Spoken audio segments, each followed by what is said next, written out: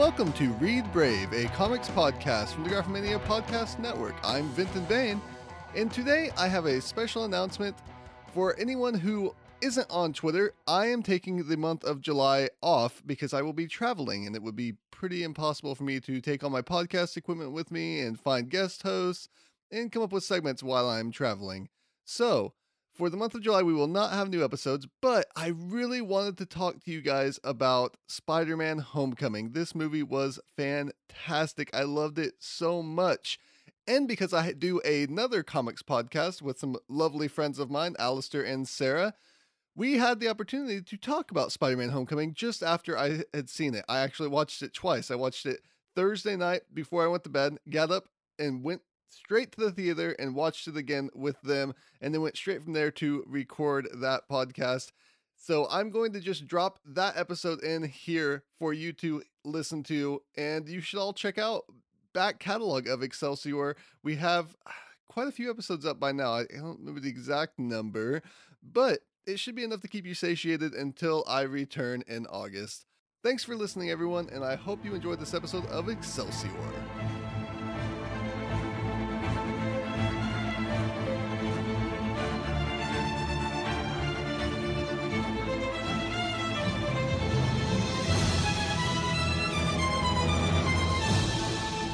Hey, everybody from Common Room Radio. I'm Sarah Kate Pazan, and what are you hiding, Vinton?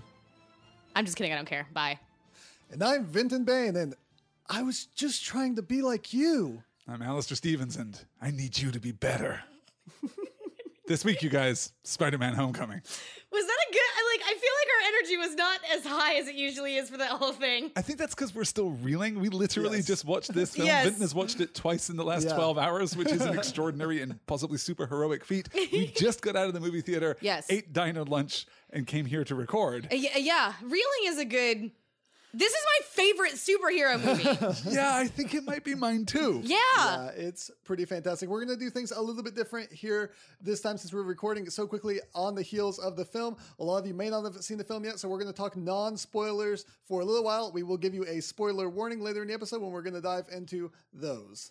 Here's a spoiler alert for you. This movie is amazing.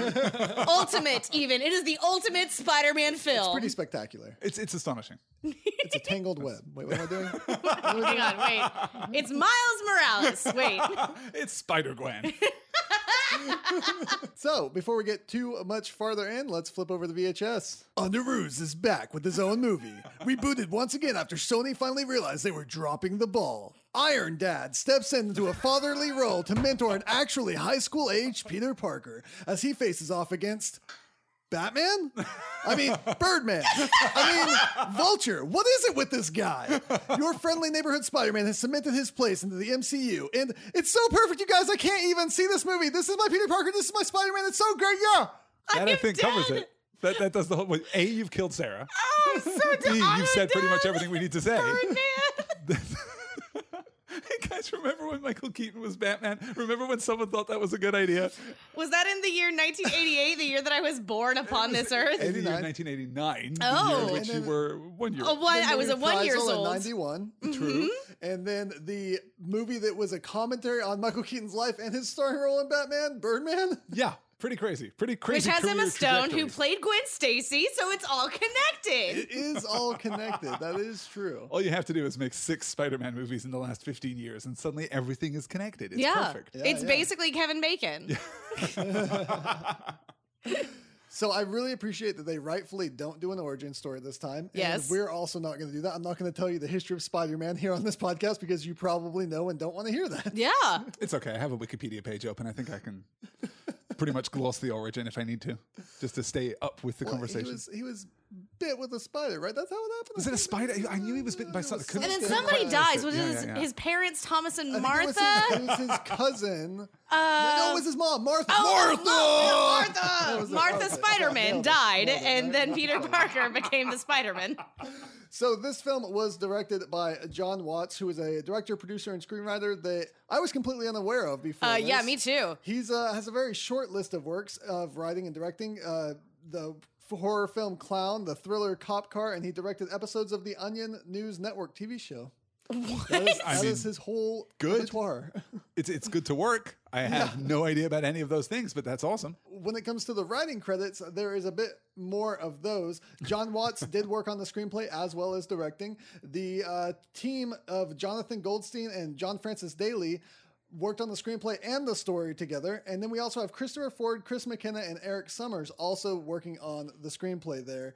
Jonathan Goldstein is a screenwriter, director, television writer, producer, known for his work on The PJs, if you remember that show. Yes. Oh, wow. PJs. Yes. Wait, yeah, I do. Yeah, also worked on The New Adventures of Old Christine, Horrible Bosses, in the Vacation film with John Francis Daly, who's his writing partner. John Francis Daly is Sam Weir from Freaks and Geeks, one of my favorite shows. Oh my gosh. So those two work together pretty often. You might also know him from Bones. He played, I think, Lance Sweets on Bones. Also worked on Horrible Bosses and did the incredible Burt Wonderstone and Vacation with his writing partner.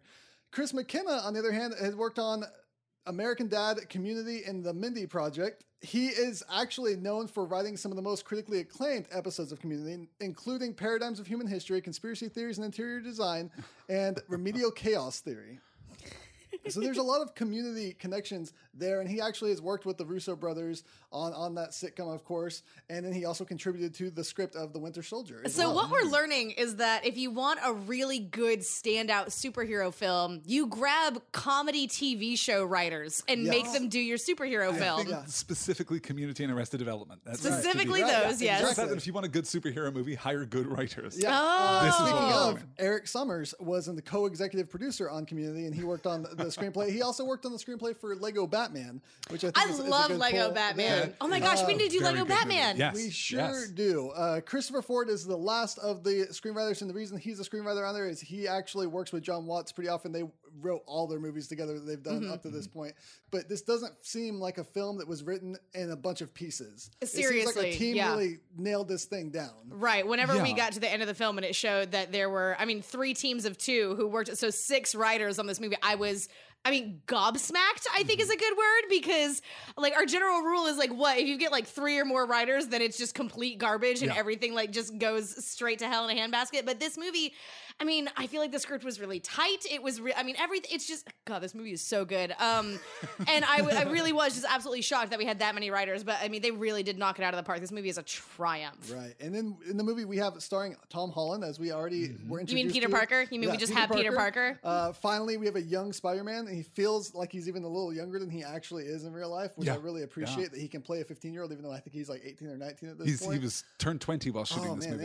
Wow, he's such a little guy. Little baby guy. We also have Michael Keaton, of course, Batman, Birdman, and now the Vulture. We also have Zendaya, whose name I had heard a lot, but I can tell I'm getting older because I had no idea who this was going into the film. Apparently some Disney Channel, some singing career. Yes. She's really popular with the kids these days, I hear.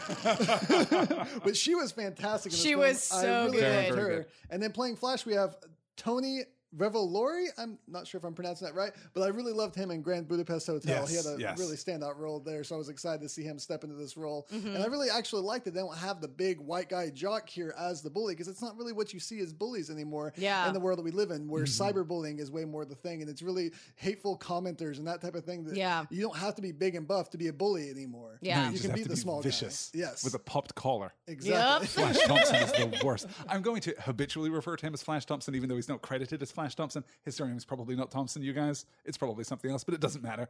Flash Thompson is the archetypal bully, and this is a brilliant version of that character for 2017. I'm hesitating only over the year because I'm not entirely sure when this movie is set. No. Maybe 2020? Yeah, we know that it is 8 years after the events of the first Avengers movie. We get that for sure, right there at the beginning. There's something later on that tells us that the first Iron Man movie took place in 2008, so it cements it there for us. But we really, either this is taking place in 2020 or Avengers took place in 2009, a year after Iron Man became Iron Man. So I don't know. Yeah, that doesn't hold any water at all for me, particularly with the specific reference in the movie to Iron Man becoming Iron Man in 2008. We have to be in 2020 in the MCU now, which is actually fine. I don't have a problem with that. What's most interesting is that this pushes Civil War all the way back to 2020 as well, which is really interesting. We've got some space now. We've talked a lot while we were discussing the Cap movies about this timeline and about the fact that the Cap stories in particular have taken place within a very short span of time. That doesn't now seem to be true. Oh, wait, okay, so hang on. If we're switching the events of Civil War over to 2020, does that mean that we're also changing when Age of Ultron happened? I have no idea. Because if we aren't, that means that, like, Wanda has been a part of that team for like 4 years now at that point? For like a good long time. Wow. Yeah. That's why, which suddenly it makes sense why nobody's mentioning Pietro. Timey-wimey, wibbly-wobbly. None of it makes sense. Yeah, it really doesn't matter in the end. It's like we mentioned with X-Men movies. Every time they do an X-Men movie, they go, now this is the truth, and forget what we've said in the past. Yeah. Yes. Nothing that has happened before actually happened. Right. There are some interesting notes about people that could have been in this film that I want to point out. Bryan Cranston had shown a lot of interest in playing a Marvel villain, particularly Norman Osborn / the Green Goblin, which would have been really interesting and maybe interesting in the future to see something from that. Could have been. I had the dubious fortune to watch the new Power Rangers movie this last week in which Bryan Cranston plays Zordon. He's fine. He's Bryan Cranston. That movie's a weird, weird film. Mm-hmm. It succeeds in a number of ways in which it should not conceivably succeed, and then fails to hit everything that you would expect a Power Rangers movie to do. We're not here to talk about Power Rangers, but let me tell you, in this 2-hour movie, it takes an hour and a half for the Power Rangers to show up. An hour and a half before they morph, you guys. That's ridiculous. It is. But before that, there's a lot of teen drama that isn't Power Rangers, but is actually pretty good. It's a weird film. I'm sorry. I just have Power Rangers on my mind a lot these days. It's fine. Go back to your Spider-Man. Well, one of the things that we all knew going into this movie that we weren't going to see because it's been all in the news is that they weren't going to pull anything from the Daily Bugle, that J. Jonah Jameson wasn't going to be in this story because they're focusing on the high school, and so that part of his life isn't going to be a part of it yet. But J.K. Simmons had expressed interest in returning to his reprise his role from the Sam Raimi trilogy, but now, of course, he's Commissioner Gordon for the Justice League. Wait, what? Very interesting. Oh, yeah. He buffed up, too. Oh! If you haven't seen muscly man. He's terrifying. Yeah. He's terrifying now. Spider-Man better get him those, or Peter Parker better get him those pictures of Spider-Man. Or he will tear his arms off. That's right. Oh my God. Spider-Man is no Spider-Man. Your arms are gone. Vincent D'Onofrio has also shown interest in appearing as Wilson Fisk / the Kingpin, reprising his role from Daredevil. But he did an amazing job with that. I didn't watch all of Daredevil, but he's fantastic. He's one of the best villains I've seen portrayed on TV for sure. It was amazing. And he really did want to come into the Spider-Man universe.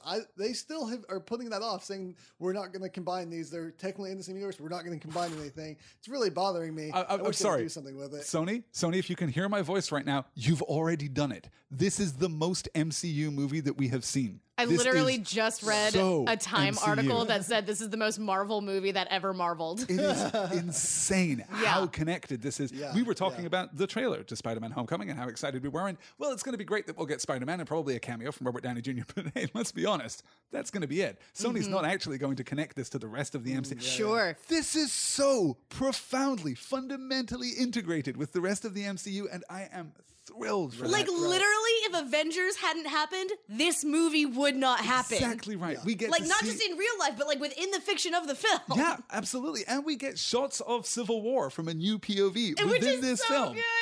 Yeah, which I thought was just going to be astounding. advertising when we got those teasers from that, but that's actually part of the movie, which I thought was really great idea to do there.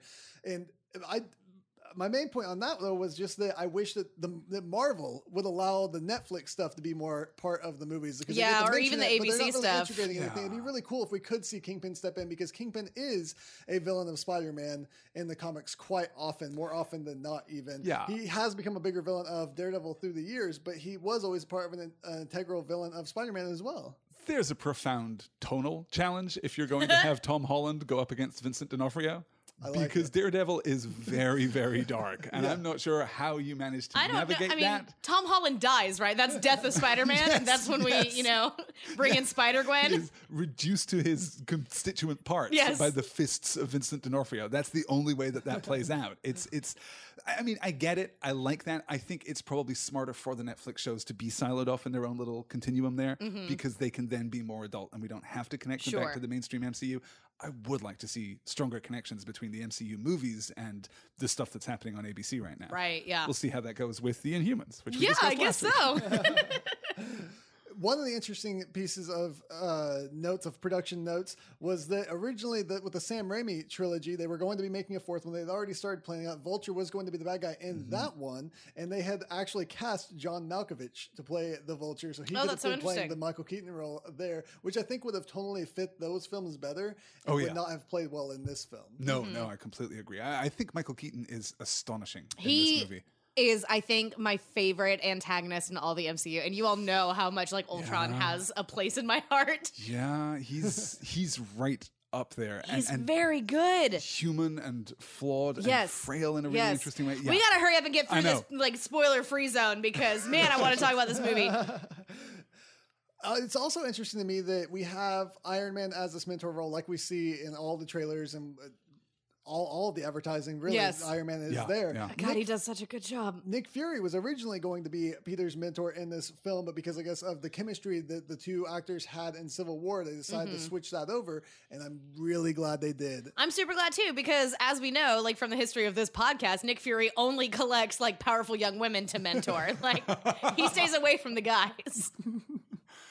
So yeah, this, as I mentioned in the flip the VHS part, is my Peter Parker. This is my Spider-Man. This is so much fun. The way Spider-Man is even animated in this is so much more real to me from what I see in the comics than any of the other films have been. The way he flops around and flips, even like takes a fall here and there. He's not perfect. He's learning his powers. He's figuring out how to do this thing. Oh, and it just felt so right.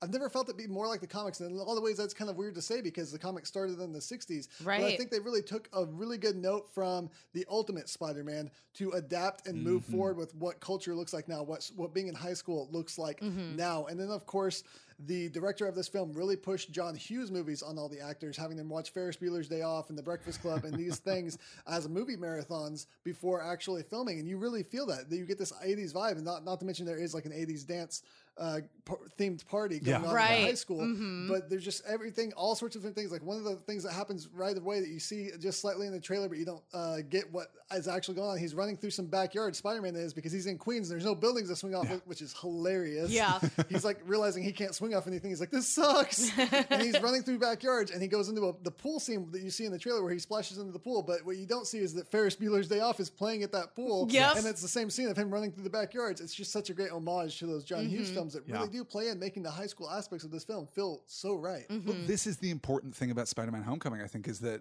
we've talked before, I think, mostly about Batman and the degree to which Batman is the man and Bruce Wayne is the disguise or vice versa. This movie is actually Peter Parker Homecoming. Yes. Peter Parker happens to be Spider-Man in this film, but Spider-Man is not the true identity. There's less of a division, less of a distinction between those two sides of his character than we traditionally see in Spider-Man movies, and certainly in the original Spider-Man comics. I am so in for a 2-hour high school drama featuring these characters without any superheroics whatsoever. They're just great and compelling, beautifully drawn, very modern and diverse and progressive characters. I'm in love with that side of this movie. Yeah. Utterly. Sarah, how did this read on high school work for you? I mean, I think it's perfect. You know, whenever we did Winter Soldier, we were talking about this is a 1970s spy thriller disguised as a superhero movie. Sure. And I really feel like Spider-Man Homecoming is a John Hughes high school movie disguised as a superhero film. And I mean, it just... Gosh, it worked out so beautifully. I was immediately, and like, okay, whenever we've had 5 Spider-Man films prior to this date in the last 15 years, which is redonkulous.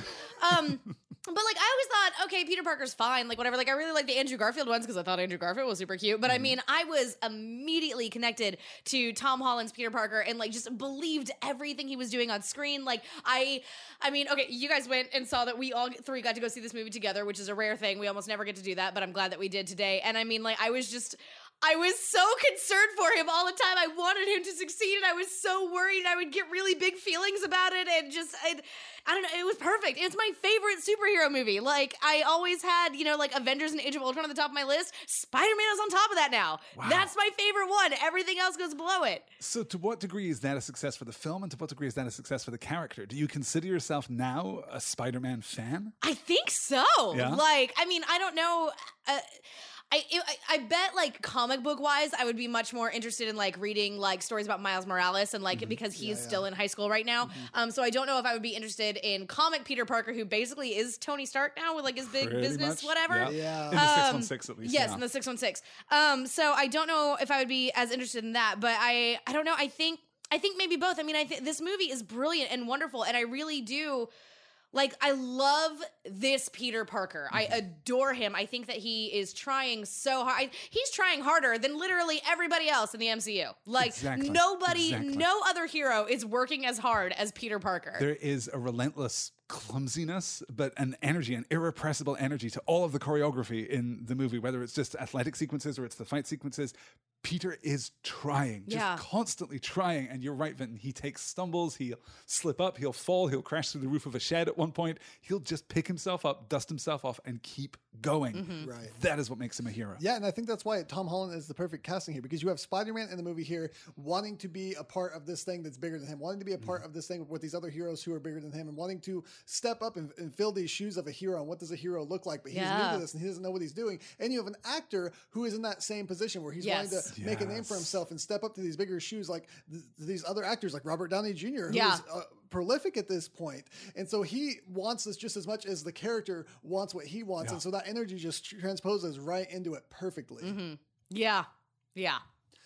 So before we jump into our spoiler comments, where does this movie fall for you? Let's go ahead and throw that out there for our listeners. How did you feel about this movie overall? I really do. Okay, so like I think that in my top 5 superhero movies right now, I think that it's Spider-Man: Homecoming, Civil War, Avengers and Age of Ultron together at number 3, and then probably Winter Soldier and Captain America. No Wonder Woman in that top 5? Oh, sorry. Yeah, Wonder Woman's in there somewhere. Spider-Man, Wonder Woman, MCU, rest of MCU. Okay, the rest of the MCU. Sure. Nice. It is, for me, definitely a top 3 movie. It might be my number 1 movie. I have to see it again and think more about it. It is still very fresh and raw and urgent and brilliant and dazzling. But yeah, definitely top 3 superhero movies of all time. And conceivably, like, in my top 10 list of all movies of all time, it's incredibly good. Yes. Yeah, and I don't want to be too capricious because, I mean, obviously when we did Wonder Woman, I was waxing poetic about how great. And I still think that Wonder Woman is an amazing film and absolutely brilliant and one of my favorites. But, I mean, I did just get out of the theater seeing this movie. But I don't remember where I ended up ranking Wonder Woman. But, I mean, like, these are 2 of the best superhero films I've ever seen, it's ever. extraordinary. Ever. Absolutely. The fact that these movies just keep getting better is so insane to me. Everyone every year is like, well, the superhero movies are over. They're going to die now. They're just going to start getting bad. I keep hearing that every year. And every year it just becomes less and less true. Yeah. It gives me so much hope for Ragnarok and Black Panther. Those movies are going to be phenomenal. And those are 2 perfect examples of the kind of narrative diaspora that we're seeing within the superhero space. You're right. This is a John Hughes movie disguised as a superhero movie. And Guardians of the Galaxy is a space cartoon disguised as a superhero movie. Absolutely. It might just be a space cartoon. That's fair. Actually, for Guardians, that's super fair. Yeah, not disguised, but it just has like a label. The idea that you can use superheroics not to limit and constrain your stories, but to just literally empower your stories, to raise them to this melodramatic state, I think that's perfect. And we're saying Wonder Woman is a war movie. Yes. Spider-Man is, a homecoming high school date movie, essentially. These stories are going to continue to expand as we begin to draw more and more genres into the superhero universe. Yes. Superhero storytelling isn't a genre, it's a tone. It's a style. And that's all. We're going to get superhero horror movies, and we're going to get superhero westerns, and we're going to get superhero rom-coms. Has there been a and it's all going to be horror magnificent. movie? I'm just not thinking that there was, in fact, a superhero western. Did they make the Jonah Hex movie? I never saw did the make Jonah the Jonah Hex Hex movie. movie. I never saw it, but they definitely made it. Cowboys Also, and Aliens is Blade the weirdly horror good. movie, I think. That is a weirdly good movie. My favorite part about Cowboys and Aliens is Olivia Wilde. That's so... everyone's favorite part. But yes, it's a and solid Daniel piece of Craig work. and Harrison Ford. A lot of eye candy in that cast in film. movie. So this movie for me, last night when I saw it, I told my wife that it's at least in my top 3, for sure. It's definitely in there somewhere. And I think the other movies in my top 3 are definitely Civil War and Guardians of the Galaxy, I think, still hold up there for me. Without just doing it off the top of my head, I might be forgetting something. But walking away from it on the second viewing, I thought for sure I'd have a more critical eye on it this time. This time I'd be able to see some things I didn't like. I liked it more the second time. Oh, that's so and good. even things I was critical on the first time, I then found reasons for the second time why I shouldn't be as critical about them. And so it just made me, I really just fell way more in love. And I can now say that this is my favorite superhero film, maybe my favorite film of all time, being that I love superhero films more than regular films. It does feel as though it's got some of that Civil War complexity to it. There's a lot of machinery right under the surface of this movie. And even from a first viewing, I can see that a lot of it connects. A lot of it, supports the superstructure of the film. So I'm really looking forward to seeing this movie again. Yes. Yeah. Possibly this evening as soon as we're done with this recording. and then seeing how it all works under the surface. And I'm really excited for Thor Ragnarok. As we mentioned, I expect Thor Ragnarok to mess up my top 3 too. We'll see, but I expect Thor Ragnarok and Black Panther to both knock into my top 5 for sure. It would be kind of amazing to come out of this year with a brand new top 3 superhero Seriously. movie list with Spider-Man Homecoming, Wonder Woman, and Thor Ragnarok. Yeah. I think if those movies are pitched at you, if you are responsive to that kind of storytelling, you could definitely have your entire top 3 thrown out by this year. Vinton, I wanted to ask you how this movie rates for you, not just as a superhero film, but as a perspective on Spider-Man. As the listeners know, you and I are both big Spidey fans. Right.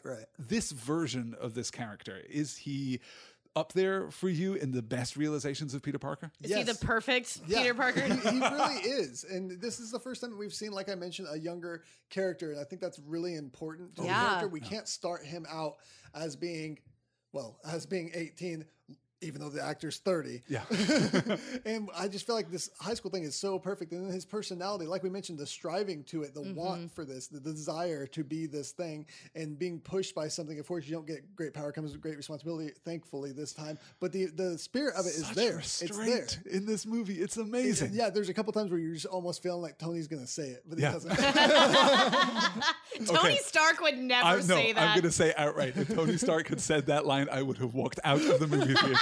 Well, that's exactly Tony Stark, you are not my dad. That's the MCU movie that Sony was going to make. Right, Instead, we got the MCU movie that Marvel made and Sony profited from. Yes. Which, thankfully. Thank you, Lord Jesus. But yes, this is exactly what I want from the comics. And it's hard to do because you have so many comics to take from. You have so many years. We literally have 60 years? 60 years of Spider-Man comics, almost. We're coming up on 60 years of Spider-Man comics here. And that's a lot to pull from, and you have to then modernize it. And so are going to be things that aren't going to line up exactly, but I think they did such a perfect job of bringing him into current times, bringing him into this Marvel Cinematic Universe where you already built a universe where things are different and things can't be necessarily the same as in the comics because of changes they've already made.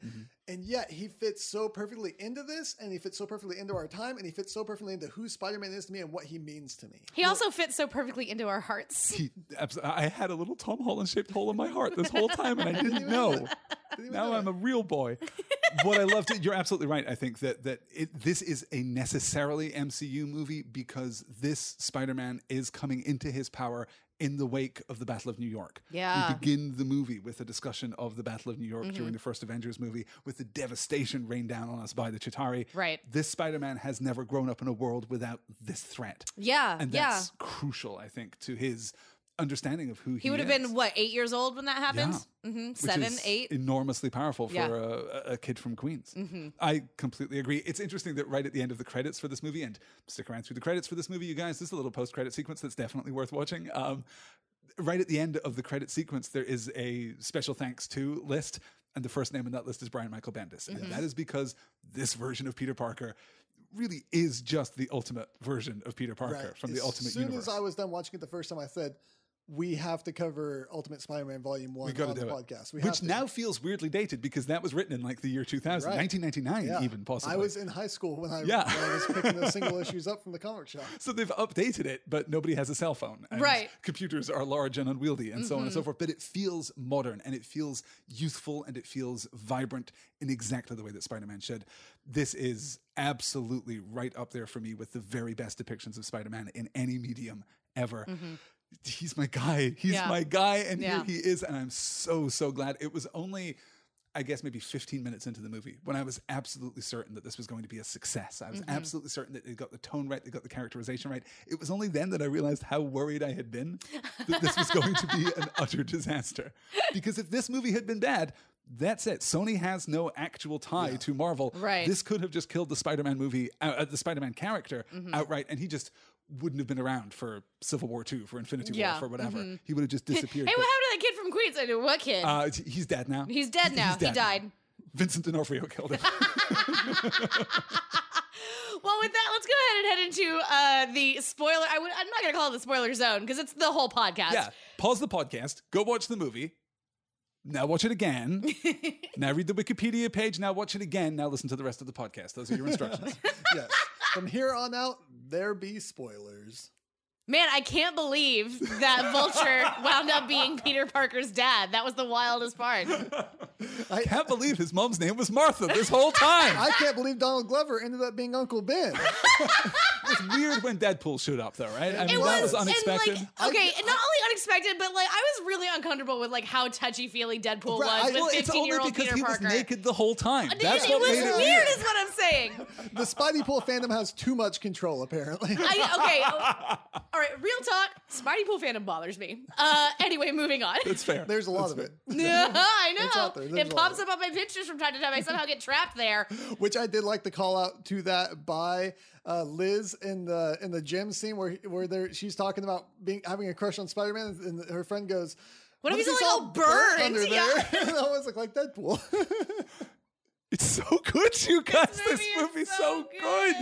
I kind of just want to read through a list of Easter eggs and talk about all the ways in which I've got one. Yeah, hang on, let me connects pull it to, you know, the rest of the MCU. Right. I could never have expected it to be this ambitious, to be this complicated, to be this integrated, or to be crucially this respectful. I love that this is a movie that takes Peter Parker seriously. We never play him for a joke in this movie. We No, never not take at all. this notion of heroism for granted. We never use it as the butt of a joke. And I'm super into that. This movie, though. One of the things I was really excited about is, even though we already knew that Kenneth Troy was going to be in this, we knew that he was going to be playing, or we thought that he was going to be playing a descendant of Jim Morita from the Howling Commandos, Captain America. He actually was. He's the principal of the school, and then you see his the picture of Jim up there on his desk or over on the shelf there. And there's also a picture of a group of people, but there's a glare, so you can't see what it is. But I'm assuming it's the Howling Commandos. Standing there with Peggy and Steve. Yeah. Right? Yeah. So that was really exciting. Also at the school, you had the murals that had like Albert Einstein. Those people also had Howard Stark. Yes. And it had Abraham Erskine, Dr. Erskine from Captain America. Which makes my heart So glad. fantastic. And in the back of the science classroom with the pictures of famous scientists, there's a picture there of Mark Ruffalo as Bruce Banner, which is just great. Yeah, and then we also had Jennifer Connelly playing the voice of the spider suit, which I knew, you heard it a little bit in the trailer, but I just didn't think about it. I didn't think, oh, Spider-Man has his own Jarvis now. Yeah. And it turns out it's Paul Bettany's wife. She does a great job. I What a love great Karen. connection. I just assumed that Karen was a concept like from the comics. And so whenever I was asking you guys about that when we went to the diner, I was like, okay, so tell me about Karen. And you both were like, no, it's just a movie thing. And I was like, yes, though, this It's is so so good. good. Yeah. And I'm racking my brain trying to figure out if the name Karen has any meaning, and I Yeah, genuinely I think know that there it is doesn't. a Karen in Spider-Man, and I'm drawing a blank. When we got to the naming scene, I was convinced by that point, because the movie was playing so fast and loose with its own continuity, that he was going to call the suit AI Mary Jane or Gwen or one of these significant names, or Uncle Ben. I don't know. That probably would have been less appropriate, but I'm figuring that he would have done something, more direct there. But this is another movie, just like Wonder Woman, that dodges all of these traps. There are so many moments throughout Spider-Man Homecoming where I'm thinking, don't do it. It's just so fantastic to me that we get Donald Glover here, especially with all of his wanting to be Spider-Man for so long. Yeah, that was a campaign that I was fully behind, by the way, and I still think that he would have been magnificent just a few years ago. I think he would have been perfect as Spider-Man. I am so glad to have Donald Glover in this movie, and I love the way that it connects to the entire mythology surranding Miles Morales as a character. It's beautifully done. Yeah, as soon as they show that he's the Prowler, a.k.a. the Prowler in the Spidey cam there, and later he says, I have a nephew, and you're just like, oh, it's Miles. It's Miles. Miles is going to be here sometime, hopefully, I assume. So it would be great. In a few years. Yeah. We'll give it a little bit of time, because Peter Parker has to be able to be a mentor to this kid, I would assume. Yeah, exactly. Yeah. So I've got a list here from, I think it's Time, of all of the Easter eggs throughout this film. So it talks about how there are references to the Avengers everywhere. Obviously, we've got Avengers Tower. We see the gang in the bank dressed up as the Avengers. It opens up right after the Battle of New York. Yep, exactly. With that amazing Chitauri Leviathan right there on the ground. Yeah, that huge, yes. Oh, God, it's so, so good. Which, speaking of, one of the things that I didn't really pick up on at first until my second watch was that the Vulture runs a scavenging company. He's a scavenger. Oh, like yeah. a vulture. Oh, that's so clever. I'm really into so that. great, yeah. That's really, really good. We get that whole other perspective on the battle at the airport from Civil War, which is so good. We see like the little CGI Scarlett Johansson way back in the background. That's so funny. It's really, so really good. Yeah. So that was really fantastic. We've got a teacher lecturing about the Sokovia Accords, and we also get, the joke from the gym teacher after we see the cat video where it's like, I'm pretty sure that guy's a war criminal now, but whatever. So great. So good. The Captain America PSAs, which were amazing. Absolutely. They were. They were so good. All the way up till the very last one that you wait all the way through the credits, and then he gives you a little speech on patience. And how you don't always get something great. Sometimes it's not what you wanted, and you wonder, why did I wait for this? Yeah. And then he just looks off camera. How many more of these? Which is what leads me to believe that Steve Rogers did not want to do these. Someone made him do these. I have no trouble believing that Steve Rogers signed up to make PSAs for high schools. But then that idea. was the last one he made, and he was like, how many of these you guys want me to do? I've done like 20 now. Why am I doing the one on like female health? I don't understand. Your Captain America is why. Your body's going through a lot of changes, and that's something I know about. Maybe you think it's cool, but if some guy who was frozen for 65 years, that's a dumb joke, Cap. Pepper Potts comes back, which was Pepper amazing. Potts comes back, which is extraordinary. How I much was money so did we surprised to give see Gwyneth that. Paltrow to come back? I mean, it has to have been a lot. A lot, right? A lot. I mean, part of the reason that she's been written out of the MCU is just I think that there isn't space for her in Tony's story. We want to do something else with Tony. Kind of like And what now we that had to do with Jane Foster. Exactly right. Yeah, we just don't have space for her in Thor's ongoing story, which is fine, actually. I'm good with that. And I'm honestly fine with Pepper not being there either. But I like her coming back now because it suggests that Tony has reached a kind of peaceful state. Yeah, trying to really get his life together and trying to, so I thought that was really, really good.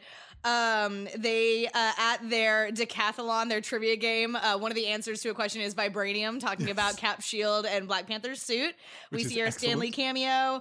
And then apparently there's a bunch of Spider-Man callbacks. We get the Spider-Man theme that's going over the Marvel logo at the beginning. Which is so good. This is so good to me because I am really sold on this headcanon of the fact that since Sony is getting the profits of this, they're in control, but they're not doing any of the creative things. That they probably wrote it in their contract that our logo has to show up first. So the movie opens up and it says Sony. Yes. And then we go to this whole scene with the Vulture, this 5-minute long thing.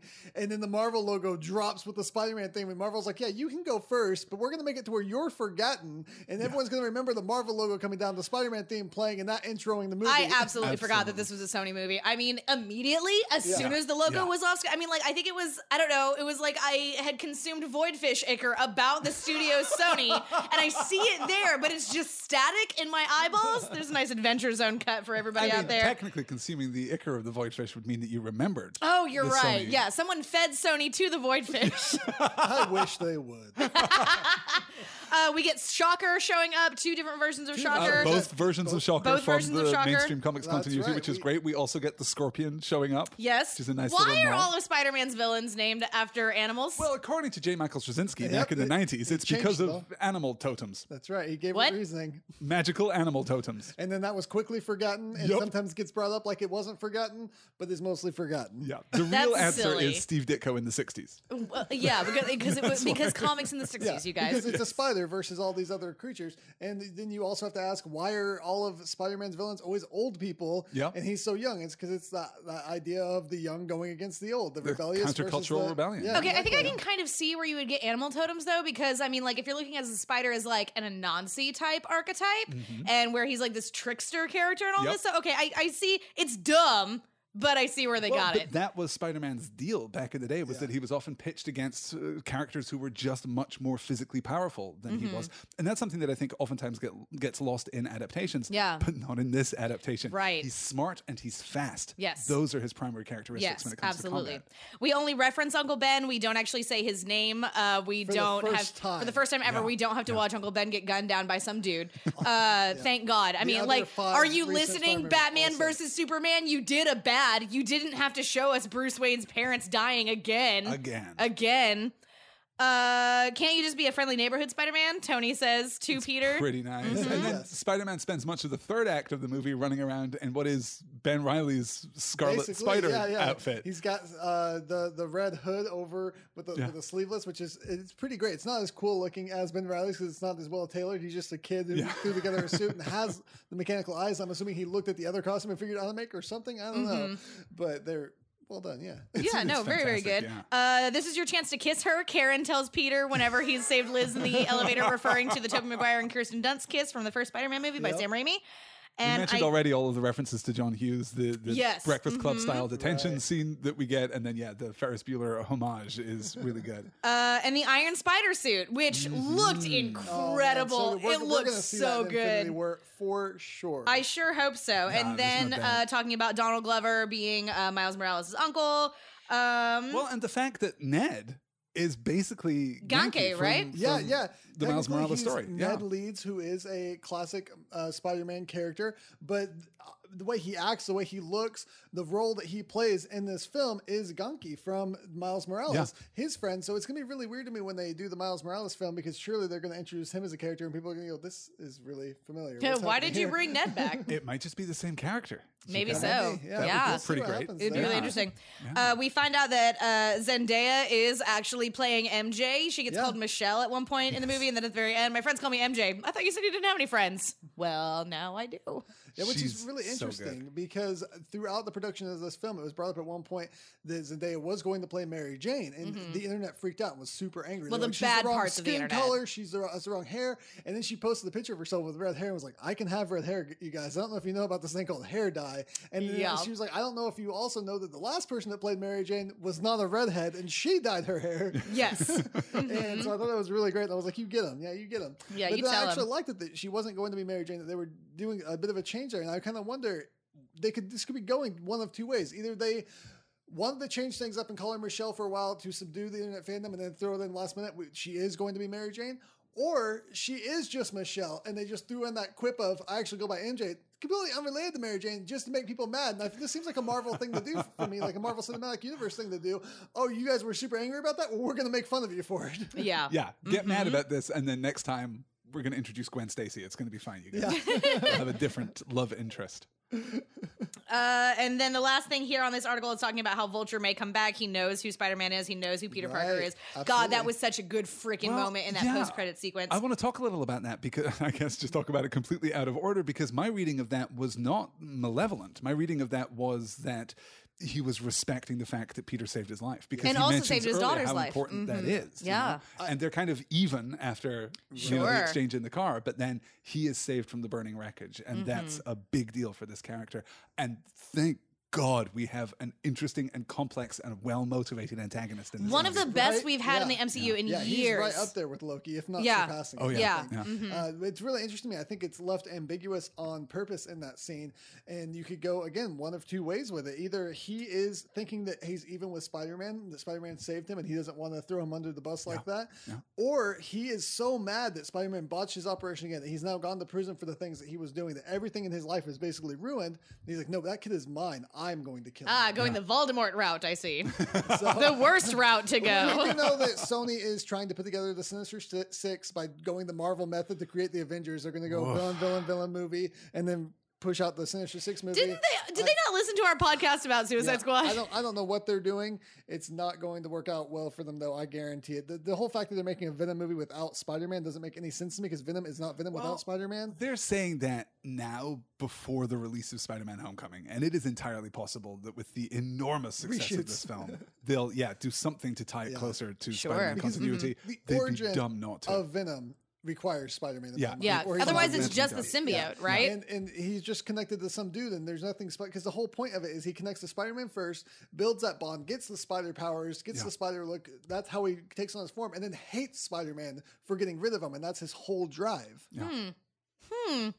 So anyway, that was the whole list of Easter eggs there. Well, they actually missed one. It was one of my favorite ones, which is the scene where Peter gets crushed by the ceiling collapsing on him, where Vulture collapses. Oh my God, I could not. This is taken straight from the comics, from Amazing Spider-Man issues 31 through 33. It actually takes place in 33, where the Vulture does collapse a building on him. And there you have this whole page where Spider-Man thinks he's dying under this rubble. The cover is him like holding it up in this water like pouring. It's one of the most iconic Spider-Man covers, and it was done so perfectly here. Tom Holland was so astonishing in that scene, like how afraid he was. He's like, he's crying, he's sobbing, he's like yelling for help, and just like, I started crying in the theater because I'm just an emotional wreck on any given Tuesday. But like, it was, I mean, Tom Holland is an excellent actor. He like, really just is, really knocks it out of the park, and that was an amazing, brilliant scene. It's really great too to combine that sequence with the reflection in the water, the half mask reflection, which is something that Steve Ditko did all the time back in the 60s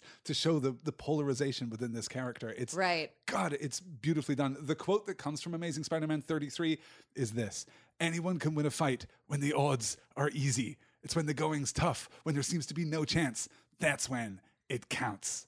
And that's when Spider-Man summons his strength and lifts the wreckage off of himself so that he can starts by saying, "Come on, Peter, and then corrects himself. Come on, Spider-Man, and just it's so good. Also, this movie managed to have 4 Spider-Man villains in it and do it well, which is something that I didn't think they could have ever done. And of course, not all those villains got their due. Of course, the first Shocker like dies like immediately almost. Yep. He shows up and he's already. I thought that was the anti-gravity guy. And so he had some time around, but just not as the Shocker. And then you get the Shocker replacement, just like you get in the comic books. He's there for that, and it looks like we're going to have more of him. He didn't die. We didn't lose him. He's possibly going to show up again. And I said 4, but there's actually 5 because there's Scorpion. Scorpion's there, and he has. When we see him in that final scene, he has something on his arm. Something that looks an awful lot like a centipede device. Yeah, and so to me, that looks like that's going to be like something that's holding his arm together because of an injury he sustained. And maybe that's where he's going to put his stinger to be the Scorpion, is like an arm thing rather than having a big tail and looking weird, which in a would look weird, very stupid suit. Strange. Yes. Yeah. But it did really look like the centipede / extremis that we saw back in the first season of And S.H.I.E.L.D. then on top of that, the one that most people are probably going to miss is the guy making all the gadgets Mason. for Vulture is the Tinkerer, who was a big Spider-Man villain. So that's 5 Spider-Man villains that we got in this film done well. Yeah. And they all, like, of course, Vulture is the big one and the focus, and they did that well. It's something that Spider-Man 3 really dropped the ball with, is trying to put in all these villains and do that properly, because they tried giving them all equal screen time, giving them all an equal amount of weight to carry. Sure. And it's not ever going to really The work core for narrative of Spider-Man 3 as it was conceived is smart. It's a Sandman movie, which is great because then you've got a character and Sandman's the best part of that who's movie. not actually dissimilar to the Vulture in this movie. He's like a down on his luck, blue collar kind of guy who has been cursed with powers, finds himself a part of a larger world that he's poorly prepared for, and is just trying to make his way, just trying to protect his family. That's a really good story. And then you decide that it also has to simultaneously be a Venom movie. And that's a bad choice. Yes. That's a bad step. I never not saw sure Spider-Man 3. We're ever going to get a good Venom movie on screen. I don't know. I just don't know that you can do that character. Difficult thing to do, and I don't trust Sony to do it. Yeah, no, I certainly don't either. We also get, at one point, whenever we see Happy Hogan packing everything up and they're moving out of the Avengers Tower and heading to the place upstate, we get mention of plans for Cap's new shield. The prototype of his new shield. The prototype of his new shield, which... The Hulkbuster armor. The Hulkbuster armor, and then Thor's magic belt, McGingyard. which... Yes. I'm sorry, one more time? McGingyard. There you go. Yes. That was great. Way harder than Meow Meow. It's really interesting because we haven't seen... That is actually a part of Thor's mythic origin. It is a magic belt that he wears that doubles his strength. We haven't seen that in the MCU. Unless it pops up in Thor knows Ragnarok. that Tony has that. Well, that's interesting. This whole sliding timeline thing. Yes. I feel like we could do a whole podcast just about the timeline of the MCU, trying to figure out how it all fits together. We should do that while Vinton's on vacation. I don't know. I think we need Vinton for that. You know what? That sounds fair. Well, we have something like that belt from Asgard and Agents of S.H.I.E.L.D., the episode The Well with the Berserker. Oh, the spears. Yes. Yeah. Yeah, It's not dissimilar. Like that. So there's some connections there. On that. Yeah. Good. Well, and the line about Cap's shield is really, really interesting to me because this movie definitely comes after Civil War. 2 months after Civil War? 2 months after Civil War. Maybe in 2020, maybe last year. Who knows? Time is a construct. It doesn't really matter. But wobbly. yeah. So we like Steve doesn't have his shield anymore. He dropped it in Russia after saving Bucky and after fighting Tony. And my dad made that. Because my dad made that. That's mine. It's not yours. Bird costume? I didn't write it. God, I love Sharon. Anyway, but it makes me wonder if Tony and Steve are already like communicating, doing like the Secret Avengers thing, and if he's already building Cap's new shield for the coming Infinity War, because Steve doesn't have it. He went and broke everybody out of the raft and then went and chilled out in Wakanda for a while. Tony has completely rebuilt the Avengers bunker, the command center. Yeah. I don't know what we're calling this now. What do we Avengers call that? HQ. That means that the Avengers name has not been completely Besmirched. destroyed Yeah. by the events of the Civil War. So I'm curious about, I think you're right. I think this is all purposeful. Yes. I think we're going to get a perspective on this, presumably in Black Panther. I can't wait for that movie. Yeah, guys. it's going to I be can't really wait good. for it. That movie's going to be amazing. Yeah. It's going to be fantastic. I really like the inclusion of Damage Control in this film. Oh, This is a group from the comics that does the same thing. They go up and pick up after superhero battles. And here it seems to be bankrolled, at least partially, by Tony Stark himself.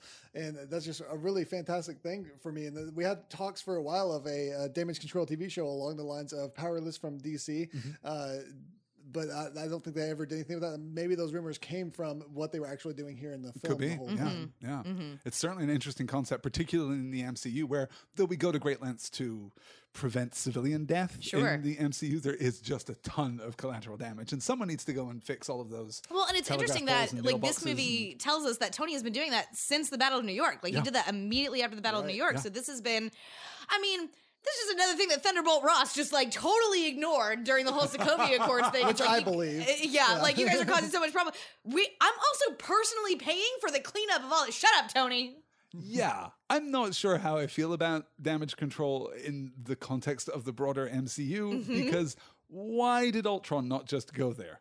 Why did he not just attack that place and take everything that was contained Oh, within that's right. We also get an Ultron head in this movie. Not an Ultron, but the Ultron head. yeah, Which the was, Ultron I think head. it might be an Ultron head. Is it not Oh, the you think so? last? Yeah, because they all had Ultron-looking heads. Well, no, you know what? It may have been one of the previous Ultron bodies because he kept like hopping through bodies. Right, that's true. So it is one of It's not a sub Ultron head, which is a great name by the way. Sub-Ultron. Absolutely fantastic for all of his little robots. But yeah, Peter just picks that up out of the backpack and is like, "Oh, that's bad," and then just chucks it. It brought me so much joy. And we get little beats like the sub-Ultron arm cannon. Yes. That's been retrofitted Yeah. into a weapon. That's, this movie, the way that it plays with the rest of the MCU makes me so happy. Yeah. Well, and it does it without having to. It doesn't take the time. It's like a sub Ultron. What is that? Oh, Ultron, the robot that Tony Stark built, and then it really like we just name drop these things and then keep moving forward. Trusting that the audience is going to pick it up, or that there's going to be a list on the internet listing all the Easter eggs and like what they all mean. And I love that. I really do love that.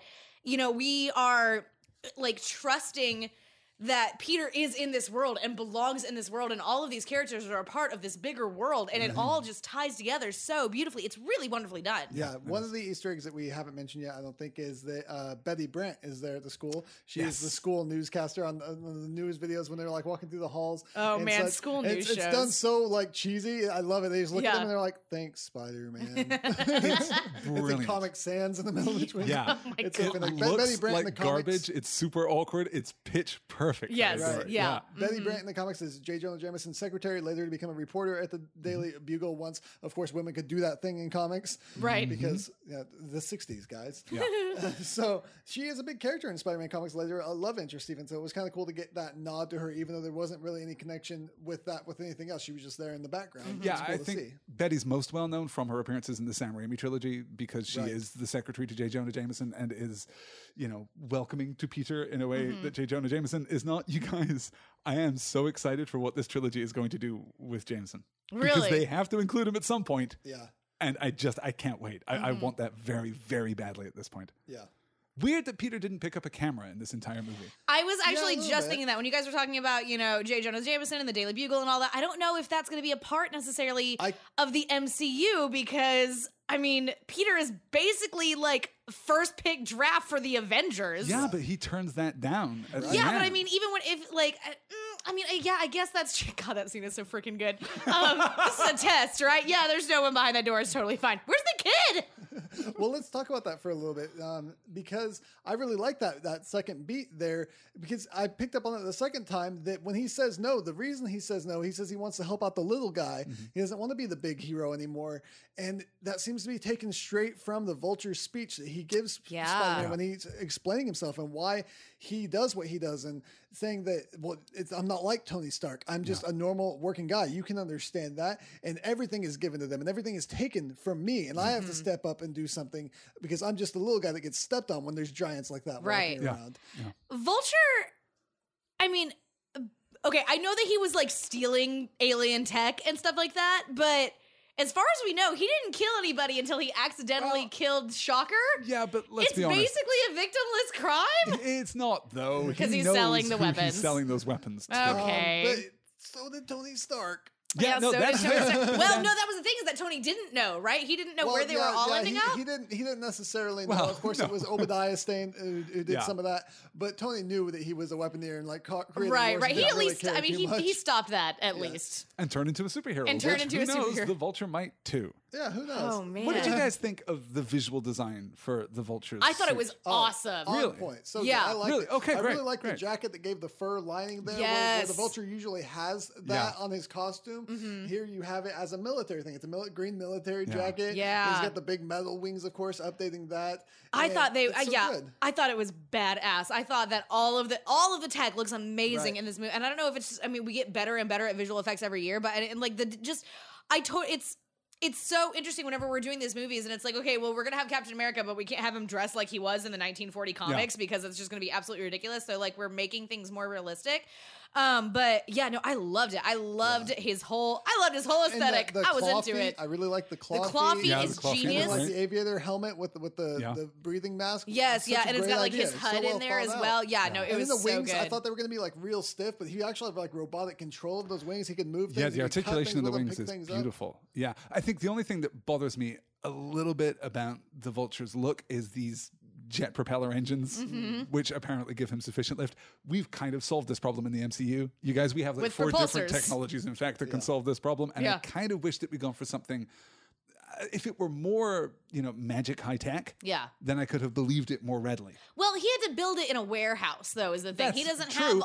have all of Stark's money. But we could have justified that with, hey, tech. here's a reclaimed Iron Man suit from the battle at the end of and Iron he Man even 3. finds an Iron Man helmet, and he's just like, F that, and tosses it aside. Which is an odd beat. No, actually. I'm into it. No, he really hates Tony Stark. He Yeah, wants he does. nothing to do with Well, that man. but he Tony definitely Stank. wants Tony that Stank. crate full of arc reactors, though. That's true. Well, the arc reactor is more useful than the Iron Man Yeah, helmet. that's probably fair. Yeah, absolutely. Though one of those might have Friday in it. We don't know for Maybe sure. so. Hmm. I really liked the way this movie came to a climax, the way that it wasn't a world-ending travesty, a conflict like Yeah. we get so often. There was no big blue laser in the Thank sky. God. Yeah. It was just this battle between the Vulture and Spider-Man, and That bringing whole down the plane fight, I was It was so great. stressed out. First of all, it was hard to follow because we're flashing around a whole lot. The plane itself is flashing a lot. There's fire, there's jet engines. I thought that Peter Parker was going to be sucked into a jet engine, and that was how we were going to handle this whole thing. I think that's my least favorite sequence, just because because everything else had been so easy to kind of follow along with, all of the choreography and everything. This one was the first time where I really noticed, this is the equivalent of our giant action piece. I mean, this is our action piece, and it's is. hard to follow. There are moments in it that I really enjoy, but I don't know why we had to make the plane invisible. You Yeah, why guys. did we do That that? makes it just so much harder to visually parse what is happening in this Yes. sequence. Though it's Although- almost worth it for the joke when Spider-Man crawls Yes, over the camera exactly. and we see And then we the see the image of him on giant the top of the Spider-Man, plane. yeah. That's a good gag. I like Yes. that one a I lot. liked it a lot. And then when the ship crashes on the beach, my first thought is, oh my God, they're killing people. And I was like, oh no, Chris Christie closed all the beaches. It's fine. I don't think Coney Island is in Jersey, No, but joke place. This is 2020. That governor, whoever's in charge of there, close that's the true. beaches. That's true. We were all collectively racking our brains after watching the movie when we were sitting in the diner. I don't think that Peter Parker kills anyone in this I don't film, think- not even accidentally. Yeah, no. As far as I know, the only person in this movie who dies is Shocker 1.0. Yeah, Spider-Man's really destructive in this, and I like that. I like that he's messing up. I like that it's messy for him, and he's trying to do the right thing, but he's finding himself messing up left and right. This is a very Spider-Man-like thing to do. I'm trying to do the right thing, but things keep falling apart around me, and people keep getting hurt around me. But I don't think anyone did. At least they didn't show us. They could always come back and then do something where they go, "Oh, I was on that ferry and my wife fell in." I am Baron Zemo Jr. Baron Zemo Jr. I don't know. Barry, you just go to my high school. Barry Zemo. One of the things that I found interesting that I heard just before the movie was that they weren't going to include spider sense. And that's something I didn't realize in the Civil War movie either. There's no spider sense. And I was Crazy like, that it hadn't occurred to me that that's not in this film. Because spider sense is such an essential thing to who Spider-Man is. Wow. Maybe it's just Karen. Maybe Karen is the spider Well, sense. that could be. And the director specifically said that he felt like it had just been overplayed in recent films. It was such a focus in so many of the Spider-Man films. He just didn't want to focus on it. He didn't say it wasn't going to be there. He didn't say that it wasn't even there now.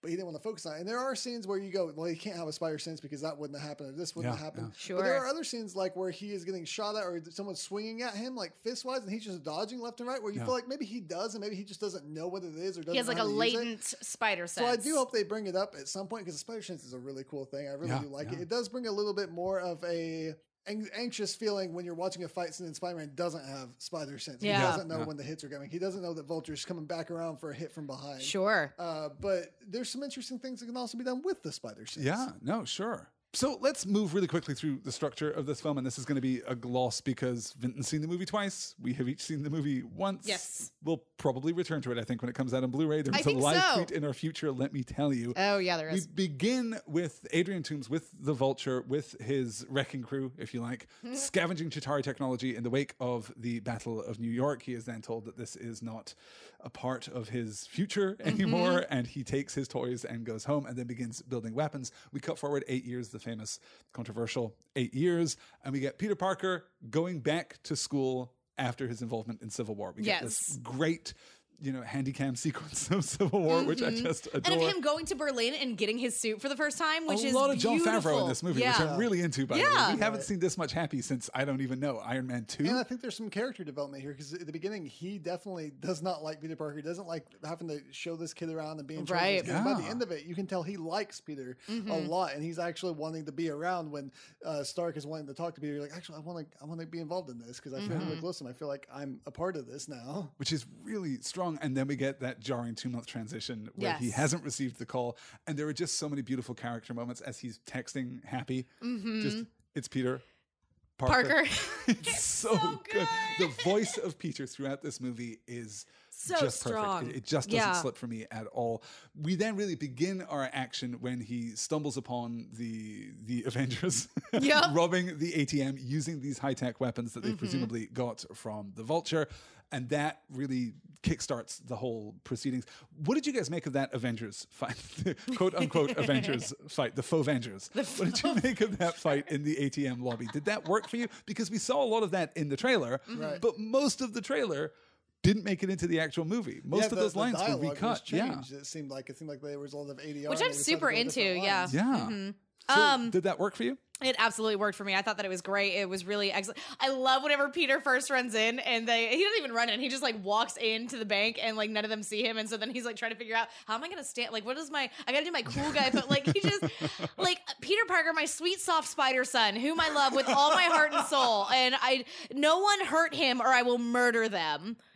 It worked for me very well. This whole movie worked for me. Yeah, it completely worked for me. I really liked when he had knocked down all the other heroes and it was just Thor and Hulk saying, he's like, hey, glad to finally meet you guys. It was such a great beat there. And then, of course, him having already built the relationship with the store owner across the street that when the gun shoots off and blows up that store and he has to go save him. Yeah, and Mr. Delmar. He dives right in. The way he dives in looks so cool to me. Yeah. But he's so concerned. He's like, I love this guy. This guy's like part of my family. I'm here every day to get a sandwich. I talk to him. I joke around with this guy. This is not cool that this just happened. And the cat. He saves the cat. Murph, the cat. Just fantastic. So while Peter's super heroics are unfolding, we're also getting the storyline at school where he's crazy in love with Liz. He's hanging out with his best friend Ned, who immediately finds out that he is Spider-Man. And I love how quickly we dispense with that. That's just very cute, and was already a beat that was kind of foreshadowed in the story when we're talking about building the Lego Death Star. I've watched a couple videos, by the way, on YouTube of people building the Lego Death Star. It's pretty amazing. It's pretty good. Huh. The Lego It's a Death Star is big pretty deal. serious. Yeah, like 3,500 pieces. It's kind of cool. Anyway. This is not our Lego fan Hey, cast. can we just actually do a video of us building that thing and make it a tax write-off for buying it? Definitely. Because Yeah. how much? Isn't that thing like Somewhere. $300? I have I no think idea it how might much be it more is, than yeah. that. Okay, you guys keep talking. I'll be right back. They're usually about 10 cents a piece. So So we get the party at Liz's place where Peter shows up and has to immediately make his excuses and leave. Firstly, just to transform into a Spider-Man costume to Right. crash the party and impress the hell out of everyone. But then, of course, he's distracted by heroics. yeah, and immediately as soon as he pulls up to the house, I'm like, I'm thrown out of this movie a little bit because there's no way this girl and her family affords this house. What is going on here? And then the movie explains that to me by having Toombs open the door later. It's I so almost smart. had a freaking heart attack did. You in really that did. movie theater. I inhaled so much that it held my breath for the next 5 minutes. I could not. I was so blown away, and I had no idea. And it was amazing and so perfectly done. Like, good job, movie. And done with such self-control, so much restraint. Right. We never allow the Vulture to slip into malice here. He just is that creepy, and his relationship with Peter is that complicated. And I love the sequence where he's figuring out that Peter is Spider-Man in the back of the car. Gotta stop saying Spider-Man, you guys. When he's figuring out Peter's superheroic identity in the car, that is such a great... It's so Oh, God, I was so controlled and studied terrified. and focused. And the way that the cinematography just starts bleeding out.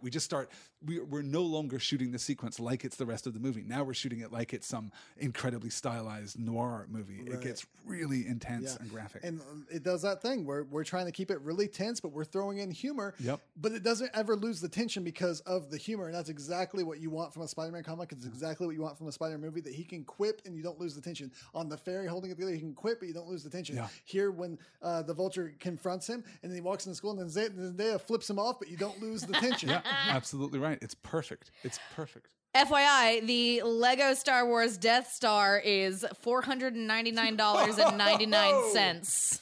Patreon.com/Common Room Radio. And that's if not you'd even, like to there's see us another build one that. that's $7,100. Is that made of gold? Actual No, I think it gold? might be the very first Lego Death Star. Is it an actual working Death Star? Doesn't look like it. Because I will need it to keep the outer planets in line. Not for long. Not after we blow them up. Then they're super out of line. Hey-o. So Peter slips away from the party, and we get our first interaction with Donald Glover, who Yeah. is just fantastic throughout, playing Aaron Davis. I just the need to Prowler. like hold somebody up. I don't want to like blast him back in time. And I really like that you get Spider-Man not having anything to web sling on. He's having to run across a golf course and he's like, this really funny. sucks. Yeah. There have been jokes kicking around the Spider-Man comics for the longest time about Spider-Man in suburbia. This is why he lives in the city, because Yes. web swinging is easy. I love that we just integrate it so beautifully. And the movie doesn't have to call it out. We don't have to like really pay reference to that, to how clever we're being. We just get to be clever, which is great. And Donald Glover's character here, one of the reasons why he later will give Spider-Man information is because Spider-Man steps in when he has a gun pointed at him and says, if you want to shoot somebody, shoot me. He technically saves that guy's life. He Yeah. absolutely does. Yeah, which is great. Peter is then tracked to the school by the second Shocker, who's following the power cord, the glowy thing. Then we get the switch to Maryland. We get the switch to Washington, D.C. Yes. Right. Peter rejoins the academic decathlon, I suppose that's what it's called. Is that the a quiz real team. thing? No, it really absolutely is. Academic decathlon specifically is a real thing. Probably so. That's What probably are the 10 events in an academic decathlon? No, it's 10 subjects, I bet. Oh, probably is, isn't it? Yeah. I want it to be 10 events. Well, there's history smarts, math smarts, hero smarts, SSR smarts / shield, poetry, English lit, I don't know, ancient lit, The wit and wisdom of Nick Fury. the wit and wisdom of Nick Fury, Red Room, and Black Widow's dating profiles. Okay, that covers it. Nailed it. I've checked, and you're absolutely right. Congratulations. Thank you. You win academic decathlon. I am the national champion of academic decathlon. That is false. What did I tell you about Ding! using the bell for Flash is wrong. What did I tell you about using the bell for jokes? Oh my God! Can we talk about Martin Starr? Can we talk about how spectacular Martin Starr Martin is Starr in this is movie really as the great. teacher? Is he even named in the film? I don't think that he is, but this is his second appearance in a Marvel movie. Really? Because he's a computer tech back in Hulk. Right. What? Yeah, it's like a 2-second shot. Wait, the Hulk that counts? Yes, the Hulk that counts is in that movie. So I just really want to One believe that smash, that two smash. Sorry, I just couldn't. Oh my God, I just got it. I want to believe that computer tech just like decided that enough was enough.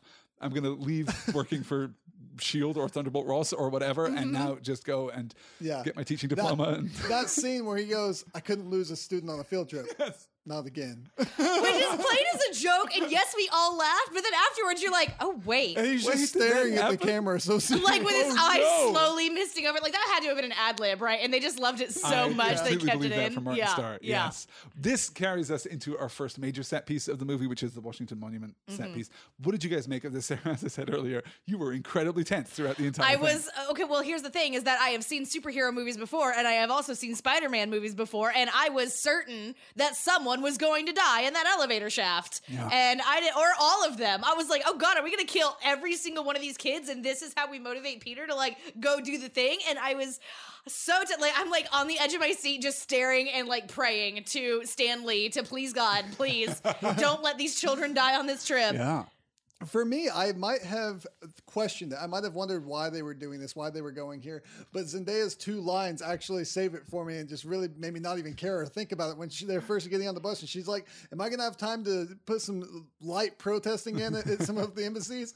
And then later when she's like, I didn't really feel like looking at something that was created by slaves. And then he's like, I don't think it was actually. And then he turns to the guard and goes like, oh, okay, well then. God, you know what I wish? I wish that we could watch this entire movie from the viewpoint of Michelle. Yes. Like, I just want to see, like, Michelle's weird couple of weeks where that Peter Parker kid was just being a total rando. I'm not sure he was that different before he got I'm not obsessed. I'm just observant. Yes, that's very good. Gosh, she's so good. This entire sequence to me just demonstrates why Spider-Man is the hero that he is, because he keeps failing, but he fails upwards. Yes. Every time he fails, he gets a step closer to saving everyone. And that is absolutely worth it. The leaping from the top of the monument, which again is a sequence that we saw in the trailer and is interestingly subverted in the movie itself, where he uses this arc around the helicopter thanks to his webs to smash through the tiny, very tiny window. Yes. Peter, you're really good at what you do, because it could have broken real bad for you there, buddy. He manages to save everyone, but it is through this succession of calamities. He tries and fails and tries and fails and just keeps trying. And he doesn't give until up. It works. He's a real hero. Even when he plummets down into the mist at the bottom of the mine shaft and Flash calls out after him, do you know Peter Parker? Flash, you're the worst. Well done. It's just, I love it so much. We had mentioned before when we were talking just after the movie about wondering why they had gone to the sea, and I think it occurred to me that he needed a reason to get this tracker out. He had to go find those guys. Yeah, But that didn't have to happen in DC, but he had to leave New York to have the problem with the tracker, to really find out about the suit, to unlock all the suit's potential. To get rid of the training wheels protocol. Yeah, Exactly. and then the scene, of course, where he's locked in the warehouse is actually a really fun scene where he gets to train some, being locked in there for a little while. It was just a really fun scene to see him grow into those powers a little bit there. Right. And I think that, and it really builds up like the tension that he ends up having with Tony, where Tony is like, no, Tony is thinking I've done everything I can to protect this kid and make sure that this kid is going to be safe and going to be fine.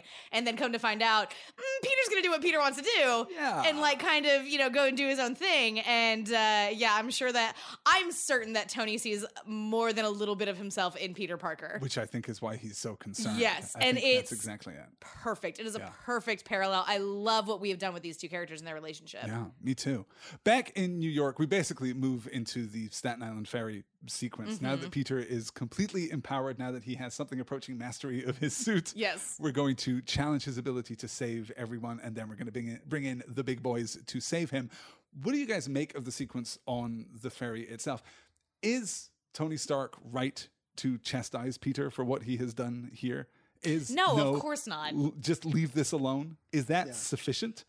I think it is one of those like typical father things. If he's in a father role, this is actually the way this should be played. And he even says himself, he says, I sound like my father. Yeah. And this is what happens with a dad. Usually you're looking at your son and you're only seeing half of what's going on. You're not seeing them trying. You're just seeing them messing up. Yeah, and that's a good point. Spider-Man's actually really trying here, but Tony Stark actually had everything in place. He called the FBI. He was listening to Spider-Man, but where he dropped the ball is he never told Spider-Man he was listening. Yeah, he never told Spider-Man that he was doing anything, and then he acted like it was Spider-Man's fault, but it was him that wasn't listening. There's so much of that through the course of the movie where Peter is feeling ignored and feeling overlooked and feeling undervalued, but then there are all these little hints in Tony Stark's dialogue that he's actually paying very close attention. Right. When he lies and says that he's in band. And Tony says, that's weird. Happy told me you quit band 6 weeks ago. Yeah, and he mentions the old lady that he helped out, even though that call was to Happy, not exactly. to him. So not only is Happy listening to everything that Peter is saying, he's reporting it all to Tony, who is paying enough Happy attention. Isn't listening at all, and That Tony's just too. getting those straight from him because Tony can do whatever he wants with Right. technology. Hey, what do you guys think that Tony was doing in like Bangladesh or wherever he was? I like to think that he is seeking some kind of spiritual calm. I want to be. I would think clearly so. wasn't. It was some kind of ambassadorial party. I Sure. think. He's just hanging out. He's just glad handing. This is all part of his campaign to make the Avengers the world's police. He just wants the, international support. I just wasn't sure if there was any sort of like superhero thing that like came from maybe that part of the world that either of you two knew about immediately. Few, but nothing springs to mind. Certainly in the MCU, the thing that's closest of late is the only other MCU movie that has been scored by Michael Giacchino, which is Doctor Strange. Right. Interesting that he should be there around this time. And now I'm wondering about Doctor Strange's place in the timeline. Yeah, when does that happen? Because he talks to Thor at the end of that movie, right? End of that, which is clearly leading into Ragnarok. Yeah, so but we prior don't know when Ragnarok begins. That may be after the events of Ragnarok, because there are some shots for Ragnarok where we see Thor and Loki like walking around downtown wherever. Yeah. So I think that's probably a prologue to Ragnarok, but Ragnarok could be happening. Ragnarok could be over before, or at least the parts of Ragnarok that touch Earth could be over before the Civil War. So we have no idea. Yeah, I think these timelines are definitely going to cement more once we get to Infinity War, once we have Ragnarok and once everything is like put and together. Infinity War starts happening, it's really going to, I think, tie everything in. You're going to go, oh, this is how these slot together now. Yeah. Someone at Marvel has realized, hey, we should be paying more attention to this. Yes. Okay, let's start fixing it now, and then it'll make more sense in 4 movies' time. Do you guys like the Staten Island ferry sequence? I do, The quite a cleaving bit. of the ferry in twain. Does that work for Yeah, you? I really love it when he is trying his best and he's still adapting, but he's learned a few things. And so he's like, find the structural points, and he's trying to tie them all together. He's trying his best. That guy yells out, Spider-Man, yeah! And then the suit goes, great job, Peter. You're 98% successful, which of course means it's not going to work, even though that is like, that's an A+. Yeah. But it's not good enough because it's still going to fall apart. And he's like, what? No. And then, of course, Iron Man comes in to save the day. And it's just a great scene there where, of course, Iron Man he has the technology to push the shit back together. Sure, weld it back shut. And Spider-Man's like, Mr. Stark, can I do anything? He's like, no, you've done enough. Yeah. Their entire conversation there is so good. Like, I love whenever Peter is like, if you really cared, you'd actually be here. And then Tony actually pops out of the That's suit. Going back to when he wasn't in the suit earlier. Oh gosh, and it's so good. Like, I think I gasped aloud because I was like, oh no, oh god, Dad is so angry. We are in so much trouble. And just He steps out of that suit with such force and power. Too. Yes. Just, like, walks right up into his face. Yeah. Yeah, I literally cannot talk enough about how much I adore the relationship between Peter and Tony, and just, God, it's so good. It's so good. I love it so much. It's amazing. And this is another bullet dodge because I was fearful. We'd seen this scene in the trailers, and I was fearful of Peter suspended between the two halves of the ferry and the Christ imagery associated with that. But it's not that. That is not the purpose of the scene at all. He isn't sacrificing himself to save everyone on the ferry. Right. He's just trying. He's still trying. And even when Iron Man comes in and saves the day, Peter's still trying. Yeah. He still wants to help. He will It's a not really just like great take sequence. a breather. Like he won't stop until the job is done. It's just fantastic. It's a shame that like Cap isn't around to raise this kid, because I feel like Steve would really appreciate a lot of these characteristics. So then we take away the suit, which is a really nice beat, and Peter returns home wearing his New York tourist t-shirt, Yes. I guess, which I kind of like too. And that gives us our opportunity to move back into the high school story where we reconnect with Liz. Peter asks her to the homecoming dance. It's all very We beautiful. find out her dad is the Vulture. That's where things get a little more complicated, Yep. admittedly. And I love the moment when Peter goes to the dance. We talked a little briefly about his scenes with the Vulture. Those are all great. But when he walks into the dance and he is clearly conflicted, he is caught in this moment, caught between these two worlds. He's having every adult around him who knows who he is basically saying, stay out of this. Like, stop, quit, stop what you're doing. Just go be a kid and don't even worry about it. But Peter could do this all day. Oh, that hurt my heart. Oh, That really good. hurt my heart right then. So Peter decides that he is in fact going to take the fight to the Vulture, that he's going to figure out what is going on. He gets his old costume back, which I just love. I love how ratty and run down it is. It's just really good. And I'm reminded of the beat that we have in Civil War when he's introduced about the goggles and about how ever since he was bitten by the spider, ever since he got his powers, his senses have been super heightened.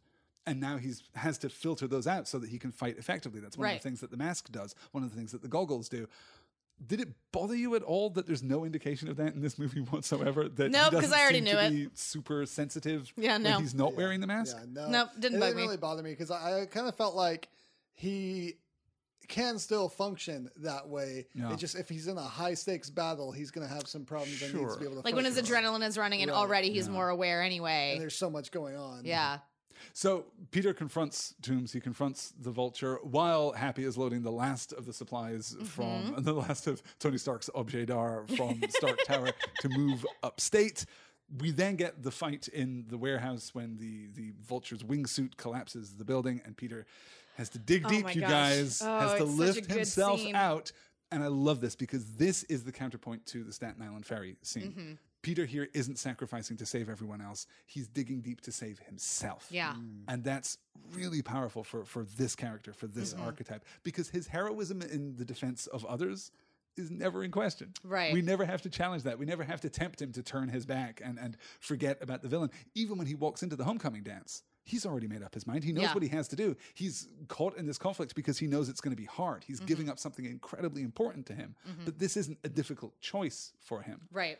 But this is the moment where he really has to believe in himself. And yeah, I got choked up watching that. I really did. Me too. Yep. No, I just straight up cried. There was no choking up. I just was weeping. Beautiful. Yes. Yeah. And then airplane battle. Then airplane battle. Yeah. I really like the infiltration of the airplane. I really like how clever the Vulture is. I like how smart the Vulture is throughout, actually. I love that it's this absolutely scavenger mentality, that he's sneak attacking these convoys, taking things without being noticed. Yeah. Things that will, presumably show up on a spreadsheet somewhere, but won't actually physically be missed. Right. And I really like that this isn't the Vulture's idea here. This has been the Tinkerer's idea, and the Vulture's saying, no, this is too big of a job. This is too risky. This is not something we do. But then he's come down to his last resort, and he needs more stuff because he has jobs coming up. He has sales coming up that he can't meet the quotas of because he doesn't have the items anymore because Spider-Man keeps putting a stop to him. He's like, finally, all right, you've been pushing this idea. Let's go ahead and try it because I'm out of options. Yeah. The high altitude vacuum idea is really, really good. And I love the little cubes that you use to make the matter permeable to phase shift the matter. Right. And that's so perfectly introduced because if he had just flown down and thrown it on that truck, you would have been like, what the hell is that? Where'd that come from? But you saw the Tinkerer when he was making things, threw it up on the side of the fridge, reached in and grabbed a drink or something, and pulled it back out. And you're like, oh, okay, that's funny. And then they use it. It's like they really do a good job of setting things up in this film. They really do, and small things that you don't even notice, like the fact that the plane doesn't have any pilots. Well, we learned that Tony Stark's planes don't have pilots when Peter Parker first got on his jet to fly the Civil War, and he went, hey, there's no pilots in the plane. That's cool. And even when I'm complaining about the plane being invisible, which I do think is unnecessary, that's helicarrier technology. That's Quinjet technology. We've seen that before many times now. So all of it works together. And every one of those little details makes us feel more connected to the MCU. Yes. Every one of those details makes it feel as though this is a real world with real complexity. It's going to make literally every person on the planet, except for Sony, forget that this is a Sony film. Which I think at this point is probably what Sony wants. Thank you. We will take that paycheck, please and thank you. Yes. Then we have the crash on the beach near Coney Island, which is beautifully staged, beautifully done. Peter turning the aileron there to turn the plane. That's so good. It's so smart. Straight out of a recent Batman comic, actually. Oh, Batman really? did the same Oh, thing really? By Tom King, where there's a plane crashing through Gotham and Batman has to jump on it and use his tools to pull the wing up, and so it'll go sideways and just go right between two buildings rather than hitting either of them. Oh, man. We sure like Tom King. Yeah, we he's sure pretty do. fantastic. We sure do. So the plane crashes. There is a brief fight between Peter, who is now in bad condition, and the Vulture. Yeah, and the moment where the Vulture is punching him, you really get this picture of this is an adult punching a 15-year-old. This is an adult in a robot suit punching a 15-year-old boy. He looks helpless there, laying there, just getting punched in the face over and over again. He's just out. He's trying his best to get up, and he just keeps falling. Yeah, and the claws on his chest. The whole thing is very visceral, very, very and real. he still chooses to go and save Toomes because I'm trying to save you. Yeah. Your suit's gonna explode. Stop. Yeah. So great. Yeah, running through the fire to get to Toombs is just and then like burning his hands on the metal, but then going for it anyway. Like, 'Cause he God, does it Peter! anyways. Peter Parker fails upwards. This is what I'm saying. So all of this plays out as we've discussed. Peter goes back to school, and we learn that Liz is moving away because her father doesn't want her in town. Hey, Liz survived this movie, you guys. Hey, great! I was Great sure job, she was Liz. going to die. Shipped off, and then she had a villain for her dad, but she survived. But made lives, it through. lives to tell the tale. She's going to have a happier life in Oregon. It's going to be just fine. It's real pretty Does there. it bother you guys that Peter Parker shows up without a scratch at school after being so bloody and have so many marks on his Time face? has passed because it's been long enough that Toombs has been not just arrested but also arraigned. We That's know true. that there's going to be a And trial. Also, in my mind, like I came up with a reason for it, is that Peter's been in a few scuffles. He's probably fought a couple of bank robbers or whatever at this point.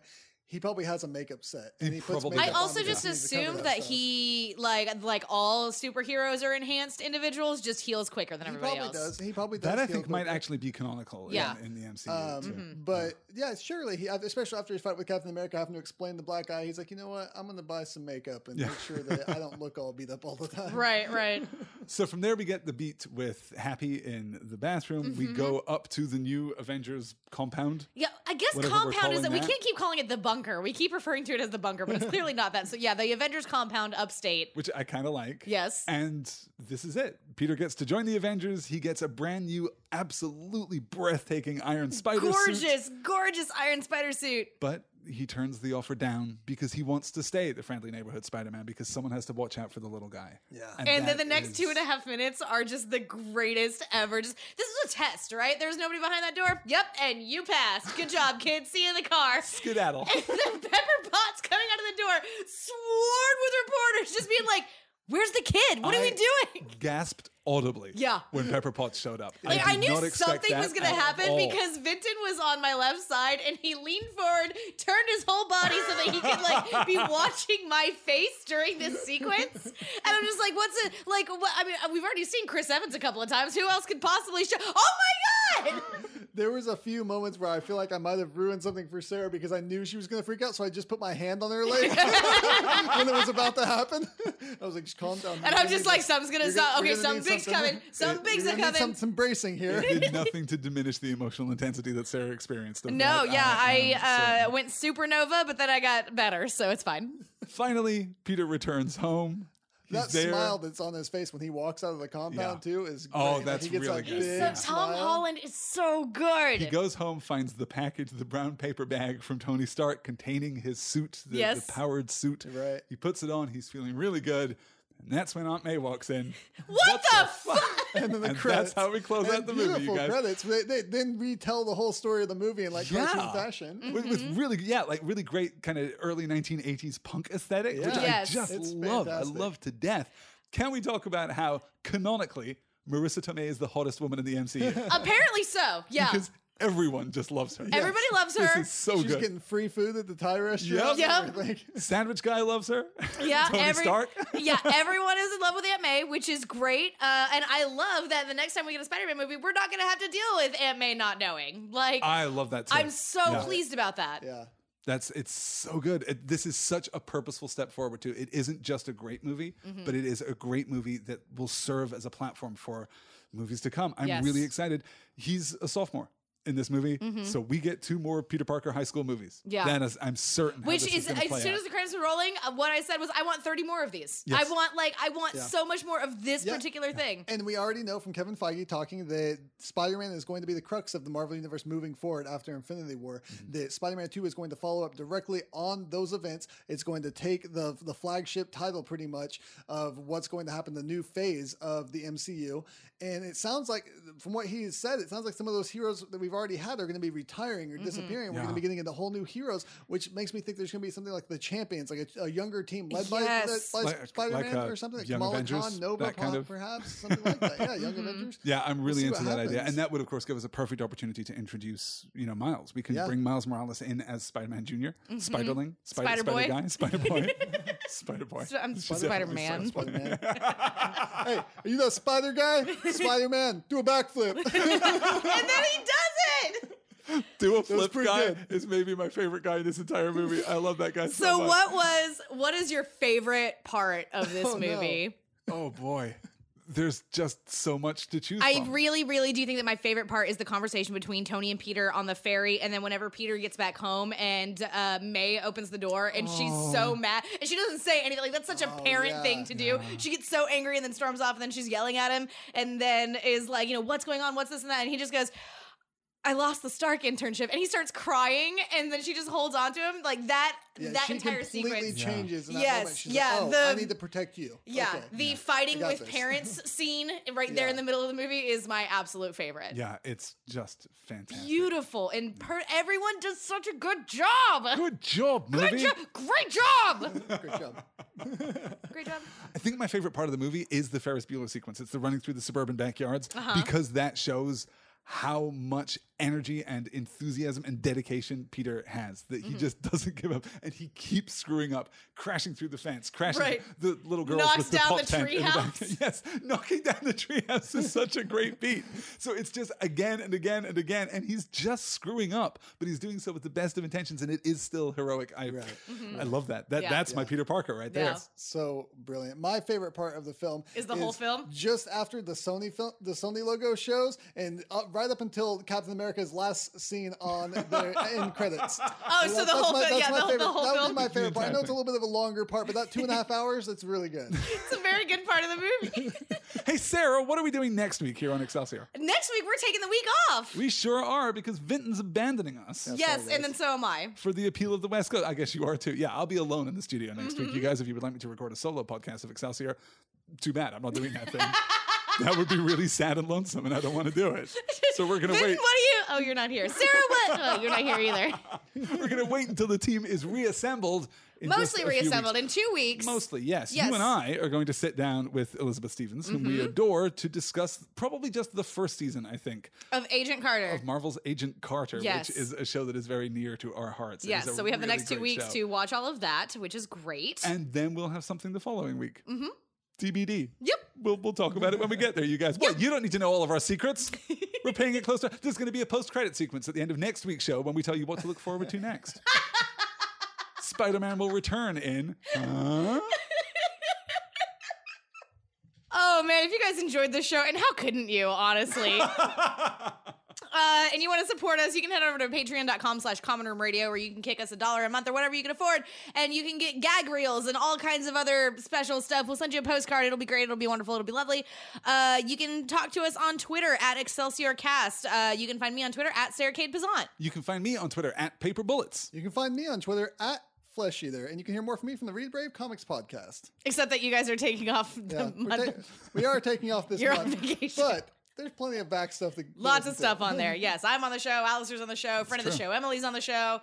So many people. So many great creators, too. Yes. Great wonderful. interviews on that show. So, okay, all right, so we will not see you guys next week, but in 2 weeks we will come back and do Agent Carter with Elizabeth. And so until then, once again from Common Room Radio, I'm Sarah K. Pizant. I'm Alistair Stevens. And I'm Vinton Bain.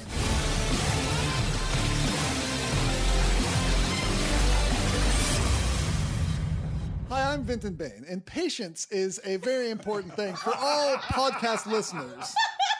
Sometimes you wait around for something, and it's something really important. It's something really great, but other times you just think to yourself, why did I wait for this? How many more of these do I have to do, Alistair? You'll work until I tell you to stop. Excelsior!